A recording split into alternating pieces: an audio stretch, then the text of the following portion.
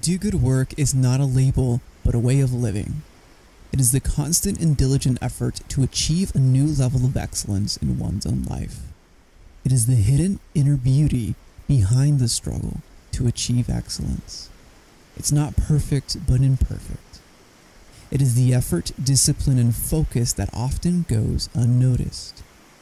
The goal of Do Good Work is to highlight that drive. The guests I have on this show emulate this drive in their own special way. You'll be able to apply new ideas into your own life by learning from them. We will also have one-on-one episodes with me where we'll dive into my own experience with entrepreneurship and leadership. Every episode is designed to provide you with ideas that you can apply and grow in excellence in all areas of your life, business, and career. Today on the show, we have Suraj Venkat. He is a serial entrepreneur and the CEO of Aten Ventures, which is a venture builder and ecosystem for startups and founders in the B2B SaaS and artificial intelligence space. Suraj is currently leading 3 ventures that are just about to drop at the time of this recording.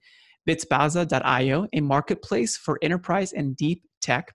Also, Autocontento, which is a content creation tool that's a Chrome extension. And he's also creating a product suite for venture capitalists. Aten Ventures was founded on the belief that remote entrepreneurship can unlock massive value creation. And they're on the mission to enable the growth of 100 next-generation products with their help. Well, Suraj, thank you for being on today, man. Thank you, Raul, for having me. Suraj, one of the things that, is really interesting in your perspective, and when it comes to building systems, when you have a team and organization, or when you have a product or a service, we always look at building a system or people around the system that we have, not building a system around our people. Can you tell me more about your methodology or your ideology around why that approach? So I think most companies are trying to save 2 things at the core. They're trying to either save money or they're trying to save time. And when you look at any department inside a company, now let's look at sales or marketing, for instance. The easiest way for them to begin that operation or to sustain that operation is to just buy tools that are available in the market, right? But those tools that you buy from the market may not be absolutely, in line with who mans those operations inside your company. Like a tool to people fit, right? There's there's incompatibility, or we're trying to force people to use something. Correct. There's never going to be 100% match unless you custom build those tools yourself. That's why I think it's good to adopt, but I also think you have to really understand your own people, your own processes first, and then build some custom tools around your people and your processes, rather than doing the other way, which is, buying tools and then making your people work around those tools. I think one thing that happens, especially with the plethora of tools available, especially in sales and marketing, because everyone is making this new thing that will make you skyrocket your lead gen. And it's never actually going to do that, but people believe that, that fantasy, and then they go ahead and buy all these tools. And then they waste a lot of time. And they complexify a very simple operation. It's interesting. So it's going back to framework-driven, understanding the actual strategy, and then understanding your people. And then before you actually go out and either build a system or actually buy the tools, it's more like, well, we got to build around our actual strategy, our actual niche, our actual offers, and then go to market with that. Absolutely. Yeah, I think that's a better way to do it. But that's just my perspective. I think in the long run, it'll save you time, but in the short run, it's going to cost you time.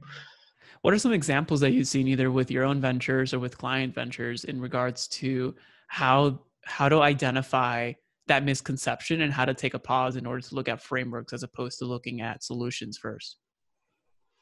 Absolutely. So let's look at a very simple example of email marketing.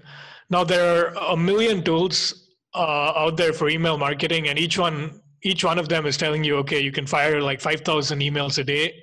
And if you go on Google and you type in, what are the expected conversion rates out of cold, like emailing 5,000 people, it's going to give you a number, right? Now, when you actually run that number for a company that's very niche, let's say an AI company, for instance, you're not going to get the same conversion rate as a company that's selling, let's say, marketing services. Mm-hmm. It's not going to be the same. So even the benchmarks that you find online, they are not going to be 100% match with what you'll experience in your own organization. Mm-hmm. So the benchmarks are very arbitrary. And because those benchmarks are arbitrary, you are going ahead and buying a specific tool that you may not need. You may not need to actually email 5,000 people a month. In fact, that may actually hurt you. So this is what I experienced. Like, we ran automated emails. Mm-hmm. We found the conversions to be very low and pretty bad, like did not bring any revenue. So then what we did is we went for very high relevance. We only went for people who were, a specific job title, saying a specific thing on LinkedIn, and we were personalizing each of those interactions over email, like each and every one, like 2 or 3 lines in the opening email would be personalized. And then, we didn't do it for a very high volume, but even like once we sent it to 400 people, we saw that 12 people responded, which is like 3% conversions. Mm-hmm. And when I was running these tools and when we were mass emailing people with, that whole cadence, it was not working at all. So obviously we were separating ourselves by thinking out of the box and, thinking more about our customers and what they'd be more interested in. Okay, a very personalized approach, understanding them. And we also built the tools that we were using to personalize, in such a way that we even if you weren't able to hit, let's say, 3,000 or 4,000 emails a month, even if you were able to hit a quarter, we were able to fast track that particular process inside our organization. And that gave us like better returns than automation. Yeah, and the personalization, but also looking at the customer experience. I mean, for this instant itself, let's talk about a little bit more about how you do that, build with the person first and then build systems around their technology. Let's talk about in the AI space, right? Let's talk about, the different levels of artificial intelligence, as well as how you're taking that same methodology, that framework of start with the people first and then build around the people and the needs and the necessities. How are you doing that over on the artificial intelligence space? Absolutely. I think that's a great question, because a lot of times when people look at an engineering product, they are very focused on the engineering aspect. Oh, hey, this is built with, like blazingly fast, I don't know, like the network mechanism or the back end is very scalable, or it's processing at, like 1,000 transactions per second or something. But they're not looking at the user, the end user. Let's look at an AI product that we have, which is a visual quality inspection AI product. It can be used in the fisheries domain. So you can look at a batch of fish and you can say how fresh it is and how much you should pay for this batch of fish. This becomes especially important when you're bulk buying fish at the seaports. Yeah. And there's no, it's a very manual process at the moment, because there's experienced buyers who go in and then who give you a price. There's no standardization. So how do you bring standardization? Obviously, the AI alone is not going to bring in standardization. It has to be accepted by the people. So if I give them a phone app that they can point onto the fish, and if the like the UI or the user interface or the product itself has to be so simple that it can be understood by a buyer at the fish port. So that buyer may not be the most like tech savvy person, may not have the best gadgets. In some of our pilots that we've been running in India, they have Android phones, which some of them do have good camera capability. Some of them do not have the best camera capabilities. So we've had to build solutions that can be ported onto, like not so advanced Android phones, and which the user interface has to be simple, visual enough for, a person who is not the most tech savvy to use, to give us feedback and, for the whole buying to proceed very flawlessly. So I think it's very important to understand who the buyer is, what the buyer's or the user's habits are, and really keep things simple for the buyer, actually, whether it's like a high level CEO, or the tech lead at a company, or somebody buying fish, who may not come from the most technical background. I think at the end of the day, a good system is captured by its simplicity. And I really like this saying by Leonardo da Vinci, actually, who said simplicity is the ultimate sophistication. And I really vibe with that. And I think that's something that should dictate how you build your product around people. Keep things simple for the end user. And I think so, breaking that down in regards to what you just mentioned. So you find a problem in the marketplace, and you do kind of do a lot of the design thinking work itself. What's the user's limitations? What are the capabilities? What can they do? And what are the potentials of what they can do on top of that, or what they can't do with that?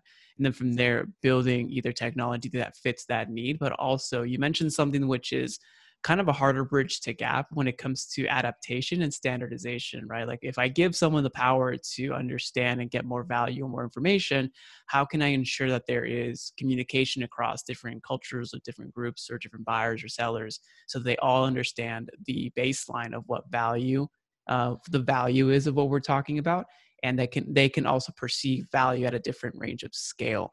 That way, when you go to, I guess, standardize something, everyone understands what you're talking about, as opposed to having different value systems on the same item of value or of interest. Yeah, that's pretty interesting. And I think one way to address that whole standardization challenge is to actually build very feedback-driven systems.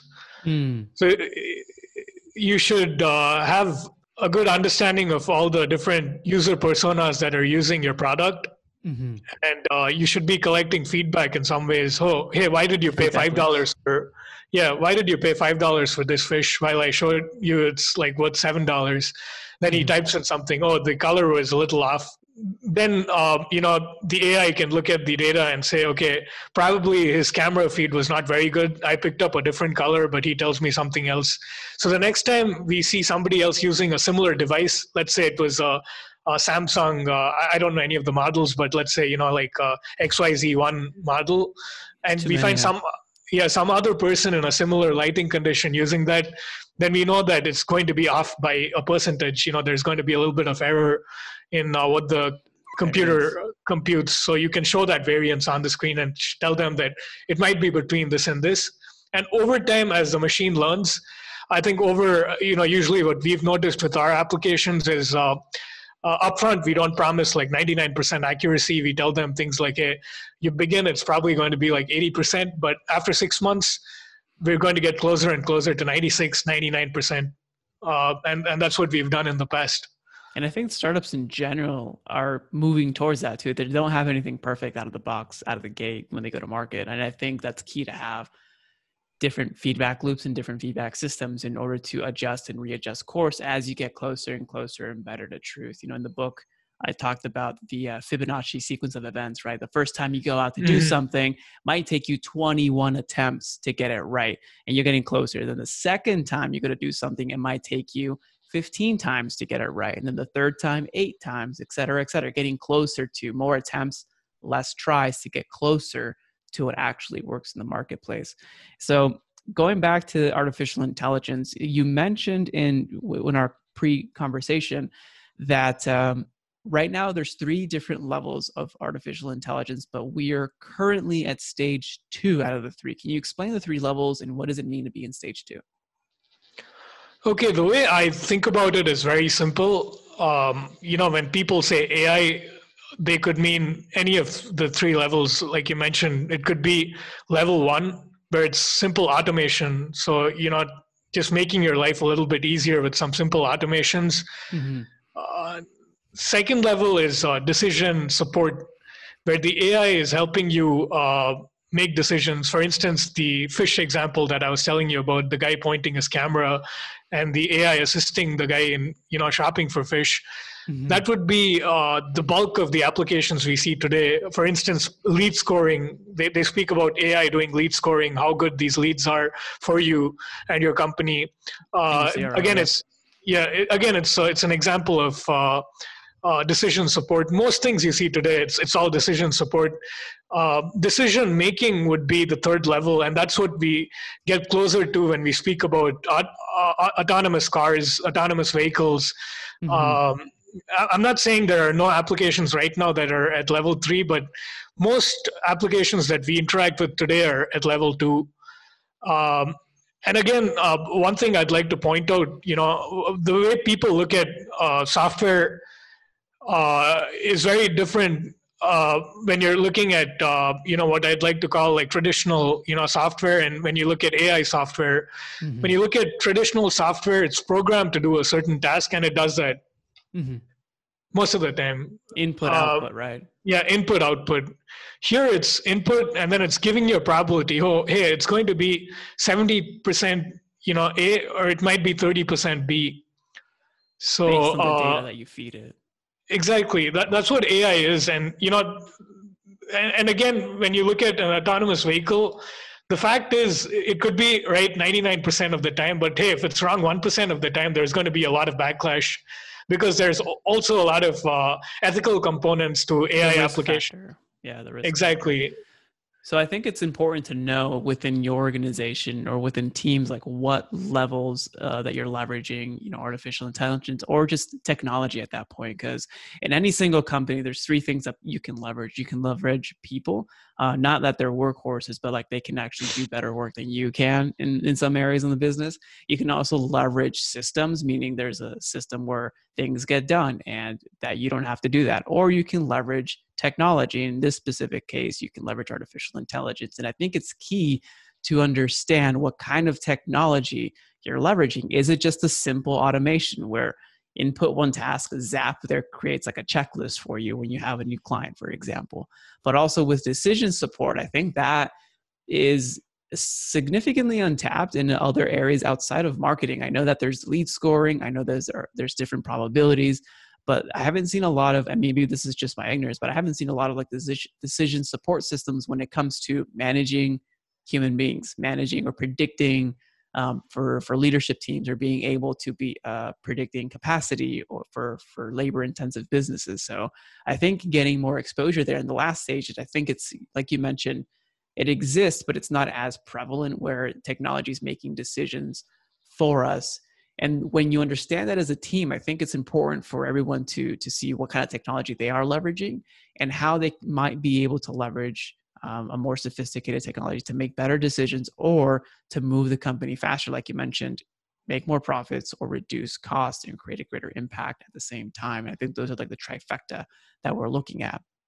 When we talk about what you're doing with your ventures, as well as talking about capital, you mentioned also that there is capital, efficiency. And when you're efficient with your capital, why that can be undervalued by either investors or for outside parties. Can you talk to me a little bit more about that?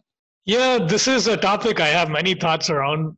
I've definitely, gone through phases where, my company has done well and then, it's contracted and then back. And then now, we're reaching a point of stability, and then we want to go venture scale with some of our ventures. I think something that I've learned is capital is not a constraint as much as people would like you to believe. If anything, I'll tell you that looking at capital as a constraint is going to push you back as a company. You're not going to be as creative. You're not going to create value if you're going to look at capital as a constraint. Let's look at that thinking though. How, so that we can identify, how would you hear a founder think about capital as a constraint? What are the thoughts that are going through? How are they making that decision? I'll give you a little story that will tell you that capital, or here it might shift your thinking, and make you think a little like a contrarian. So it's actually a personal anecdote. So when I was in 4th grade, I was tasked with selling lemonade at the lemonade stand. Just like, most kids do. But here it was more like, hey, who could demonstrate, the best collections. I don't even know why we were measuring this as, friends, but it was an interesting thing to try out. So I obviously set up a lemonade stand, but I didn't sell the lemonades to get the collections. I actually sold the experience of. I actually had a golf club. So I brought it from my home, and then I set up a small like track. And then I basically built people for the mini golf experience, and I just gave them lemonades free. So it's always not what you think that matters to generate revenue. It's always things that you're not thinking about that will generate the revenue for you. For instance, many people are fixated on, hey, I'm going to charge people, once they sign up for my product, and I'm going to charge them like $10 to do this, this, and this because it solves these problems. I'm going to say, maybe that's not how you monetize it. Maybe give the tool to them for free and then charge them for the support on the tool. That's what Microsoft did with a lot of their, software. They made it open source, but they charged people for the support that they offered. So you can be very creative like that. Again, obviously, Microsoft was venture scale and, they're big. But I think even as a startup founder who's bootstrapped, you can figure out many creative ways to structure your operations and processes so that they don't consume a lot of costs every month for you, and also provide a lot of value to your end customer, and get enough money coming in, and then use that money to do some things that will allow you to expand your service and product offerings and, make things better. But again, it's a slow route. When you go, the whole bootstrap route, you'll be constrained by the lack of capital, and you'll always have to be thinking outside the box. So I think after a certain point, it doesn't make sense, but I would strongly recommend anyone doing it for the first 3 years minimum. And then, if you have a few ideas or if you have a few products, then going for venture scale with one of them. Because at the end of 3 years, you'll have very solid mechanics for a company, especially if it's your first 3 years in business. You have no clue, man, how things are, in business. It's your first time. So I think strong mechanics with bootstrapping, and then, go venture scale once you have strong mechanics. Yeah. Yeah, absolutely love bootstrapping and that idea. But and I like how this goes to a similar, I guess, phraseology that I've heard is that you're not selling what you think you're selling, right? And so looking at your products or services in a different perspective, saying, why are people actually buying what we do? And then when you understand what that is, you can either price based on value, or you can position yourself based on the actual reason why people are actually buying your products or services. And I like how you were able to give us that idea. Man, at 4th grade, what a good idea to sell an experience. That was my first, I would say, experience as an entrepreneur. Then I had a couple of failed, a lot of failed experiments, but that was, my first one, and that got me hooked, man. That's what I do. That's why I do what I do. It's always about thinking outside the box. That's awesome. Well, what's next for Aten Ventures? What are you guys doing? What's the next trajectory that you're doing? So we're working with very interesting companies, and very interesting that you brought up the workspace and, measuring the capacity utilization of your workforce. We're actually working with a company in Singapore, iTechgenic, and they basically have an AI-powered workforce management tool that they've also onboarded Oracle actually as a customer. That's awesome. That's exciting. That's definitely a huge need I've seen either with my clients or just in the marketplace in general, especially for labor-intensive companies. Absolutely. But yeah, that's one of the many things. And, we have a Chrome extension that we're rolling out for content creation. We're trying to go heads on with, Canva, but I don't know if we'll reach the scale Canva will, but at least we'll delight 1,000 or 10,000 customers. And that's enough for us, to be honest. We don't want to, have so many users and, not give them the care and attention, but we're looking at a specific niche, a specific persona, and we want them to be very happy. Besides that, obviously the marketplace for deep tech, that's our biggest bet. That's where all my energy is on. And then we have a couple of other, interesting startups that are at idea/pre-seed stage that we're working on. That's exciting. Well, for all of our listeners who can want to reach out to you, thank you for this episode. As also learn more about you. What's the best place for them to go? LinkedIn would be the best place. I'm hyperactive on LinkedIn, as you've observed, Raul. I reply to each and every message that I receive. So definitely feel free to reach out to me on LinkedIn and to follow the content too. I put out only like free content anyway. So absolutely. So we'll put that link in the show notes as well. But Suraj, thank you so much for being on, man. Hey, thank you so much, Raul, for having me and your journey so far with all these podcasts that you've been doing. And I'm so excited to be listening to everything from here on. Absolutely, man. I appreciate the support, and we're all in this together. Let's do good work. Absolutely. Thank you, Raul. Have a great day.